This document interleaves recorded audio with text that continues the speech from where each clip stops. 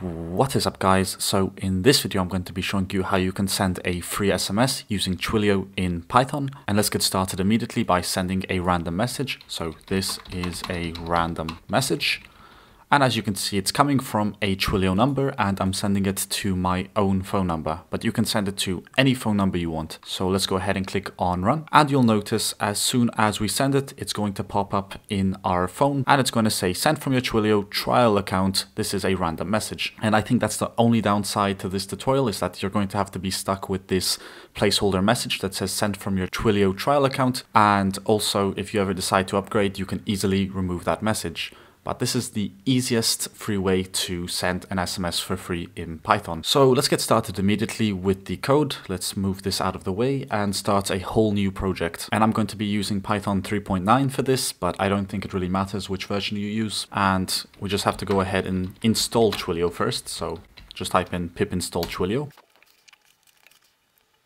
Great, and before we move any further, we need to go ahead and create a file for our keys. So we're just going to go here and type in new Python file, and we're going to call it keys. And these are the keys that we have to provide. One's going to be an account number, or the account SID, and that's going to be a string. Then we need to provide an authentication token, which is also going to be a string. And then Twilio is going to provide to us a phone number, which is also going to be a string. And then you should enter the target person's phone number, which I used as my own phone number. So you can just write target number. And inside here, including the country code, you should insert a phone number, such as for here in Denmark, we have the country code of +45, and then you should insert the rest of your number all attached. I'm not really sure what happens if you have a space, but I just know it works when you have the whole number all attached. And now I'm going to go ahead and show you how you can get the rest of this information so that we can use it to send the message.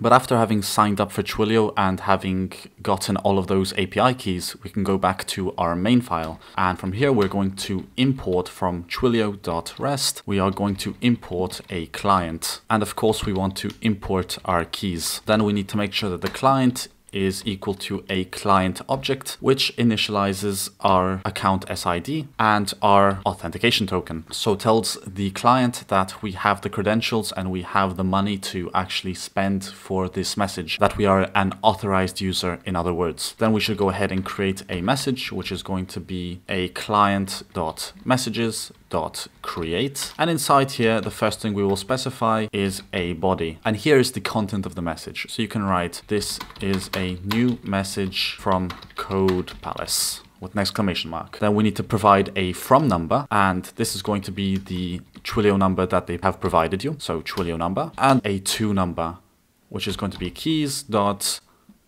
my phone number, the target number, whatever number you want, you have to insert it inside here, including the country code, and make sure it's all attached. And then if you want to see what the message looks like when you send it, you can just go ahead and type in print message dot body, and you'll see what kind of message gets printed when we send this. So if we actually make this smaller so we can see our phone, and we go ahead and run the program,